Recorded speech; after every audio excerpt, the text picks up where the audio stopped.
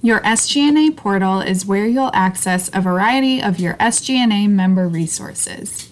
On this platform, you'll do things like renew your membership, change your contact information, visit the SGNA store, pay invoices, and much more.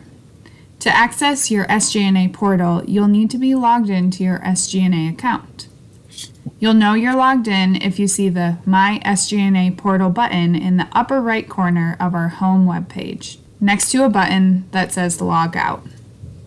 Once you're logged in, click on the MySGNA portal button. Once you're redirected to your portal, in the upper right corner, you'll be able to access things like your shopping cart, important notifications like open invoices or renewal reminders, and a drop-down where you can view your profile and membership details and change your username and password. Under the Community tab, you'll find things like the member directory, the abstract submission form for the SGNA annual courses, and where you can sign up for special interest groups.